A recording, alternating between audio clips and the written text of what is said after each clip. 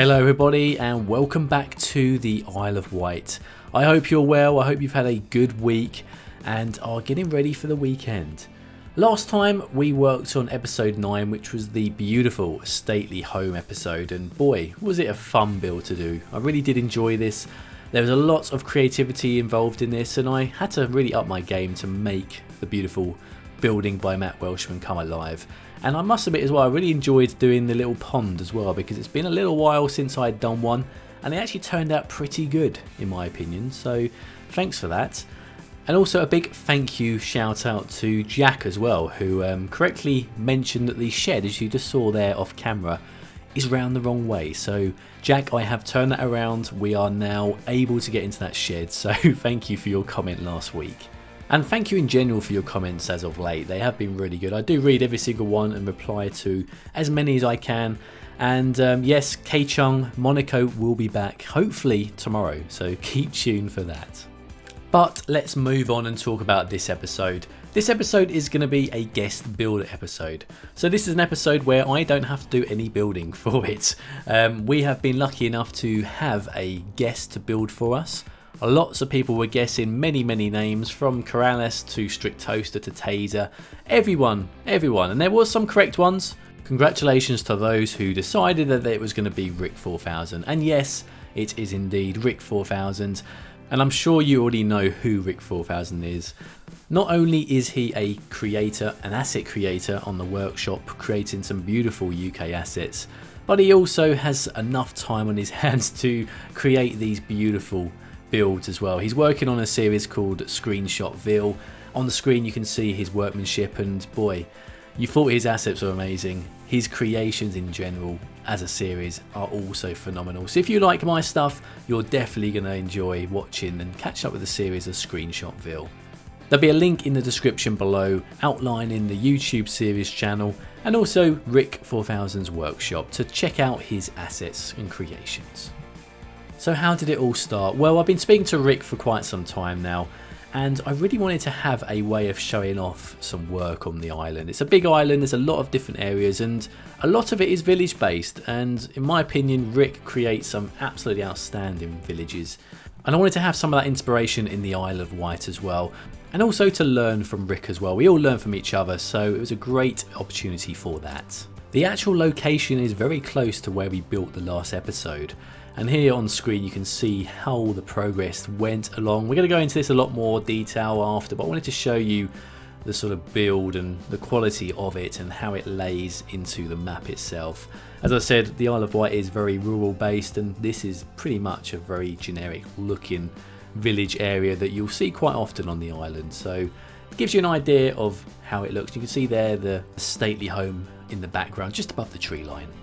So I thought what we'd do for this episode is we'll do a bit of live play looking around what Rick has built for us. Obviously the frames aren't the best because there's a lot of detail here, and I've got the graphics up full to really show off the quality of the models that Rick makes and also the build itself. So let's start off with this first little village building here. The detail level of Rick's work is absolutely amazing. That's one thing I really have picked up on. I thought I detailed my gardens well, but boy, Rick goes to an absolute another level here. But it is something I want to add into my creativity and gameplay as well, so it's good to see these detailed gardens. So let's move down a little bit more. We've got these a bit more generic and common looking buildings. It's more semi-detached than cottage based, and I mean, just look at it here. The detail on the ground for starters, the decal arrangements and that just works so well. It's such a unique look. It's very common. If you are from the UK, looking around here really will bring up some memories of locations you may have passed around and looked into and seen. It really does look like a painting to me. It just shouts out the UK to start with, but also it fits so well with the Isle of Wight feeling and theme. It's a very relaxed look. Not too much going on, it's just a very, a typical village location in my opinion. And I really do love the variety of different grasses that Rick's used along here. It works really well, and it's something I've sort of struggled with previously, is trying to find grass that works. I found some that work, but there's some grass here that I now have in my collection which I didn't before, that Rick uses to a great advantage, and I'm going to really try and use those as well to see how it goes for myself. So moving down the road slightly, we come to this much grander looking building. So this one, it kind of makes me feel that it was a smaller building, or perhaps it could have been two buildings at one point and they've kind of converted them all together. It's hard to tell. It looks much more of a bigger building, maybe a 4-bedroom house, and much larger garden, so it gives you that sort of thought and feeling that this is a big family home. It's got the trampoline in the garden, the washing line up, and it's these little things that really tell a story. And this is what I was trying to get at earlier in the commentary, where when you watch someone else's videos, you do try and sort of think how they're thinking when they're placing this down. Like, what are they trying to show off here? What's their thoughts and feelings behind this particular house arrangement? Why have they done this? And it kind of gives you a little story to paint yourself, and that's what I really like about watching these other videos. It's really fascinating to do that, and also take away some inspiration from yourself of ideas that someone else has put down that works for you, and sort of adapting on it. So that's really, really good. And what I like here as well is there's a lot of different variety of buildings. So we've got the quite fancy house next door to what looks more like a junkyard. Obviously a bit more of a farmer based house here. We've got the trailers, we've got the tractors there, we've got the typical UK Jeep, and a little caravan parked in the corner as well. So this looks a lot more like a working home, or maybe it's a workhouse. It's hard to tell really without knocking on the door and seeing who's inside, but obviously a lot more rundown, very different to that of the house next to it. And again, it paints another story, and that's what I do really enjoy. And talking about different houses, now if we move across here, we have another very different looking building. The building itself is beautiful, and the way that the drive just bends around this corner is very unique. I really like the idea. It's not a house that I've seen like this before, but I can very much imagine it being like that. It's a lot more of a little corner house here, and it makes you wonder who owns all the rest of that land. But the building itself, look at this, it's so nice. And the level of attention to detail here, we've got this little tray of flowers there. It's really is something, and you can see the grass looks like it's raised up as well here on a bank. We've got the wall around it, little goalpost there in the corner.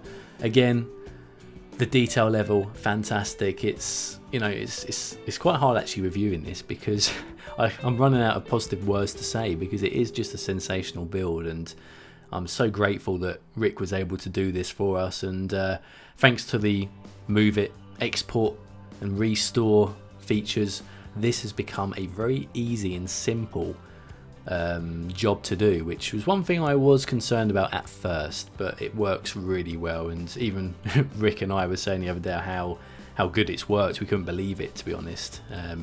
So that's good. And also the fact that I have been able to get someone else to load the game successfully also means that there could be a release on the Steam Workshop in the end of a saved game. So this could potentially be something that you guys can then take away and play with yourself, and build upon it how you wish. I'm still working on the release of the map as well. I know a few of you have been asking for the map to start your own island build, so I'm going to try and work on that and definitely get something out to you before Christmas hits.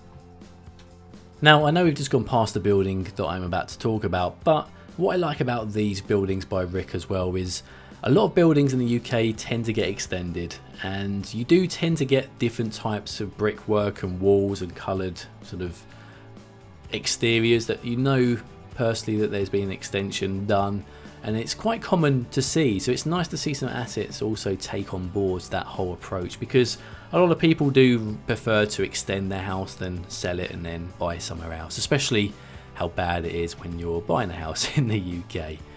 But here, this little bungalow, I really like this with its little sort of overhanging porch area, and the bricks in the back garden with the skip makes you think, are they planning to build something here, or are they going to try and extend their porch? You know, again, it's led me to some questions, and I really like that.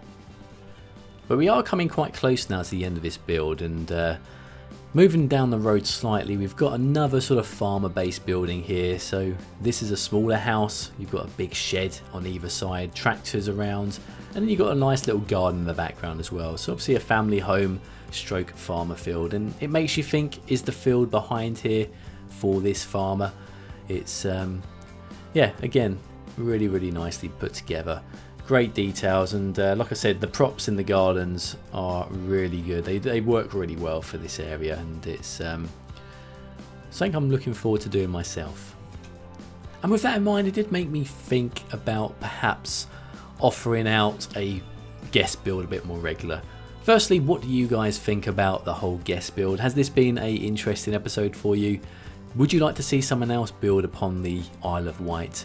I'm wondering whether we could do some sort of a competition on building a village in a certain area, and using the move it import and export feature, we could then import these in and sort of see who has the best village as a more of a viewer based scenario. So let me know your thoughts on that. We could always make it into a little competition to see whose is the best village, and that one will stay in the game, and we can do a little competition for that. Let me know in the comment section below. I think that'd be quite a fun thing to do with regards to you know, adding something different to this series. But with that said, I'm probably going to spend another few hours looking around the Bilbo Rik, because I keep looking and I keep finding new things I haven't seen yet, and yeah, it really does make me smile looking at this. It's really good. So a big shout out to rik4000 to being involved in this build. Huge thank you for your time and efforts in that. I've really enjoyed looking through this and adding it into the Isle of Wight series. And yeah, like I said, if you want to see the full time lapse, you can do. You can watch the full time lapse of how Rik created this on his channel. So check out the link in the description below. Other than that, guys, thank you all very much for your time. Enjoy these final cinematics, and I'll catch you in the next one. Thanks for watching, and all the best.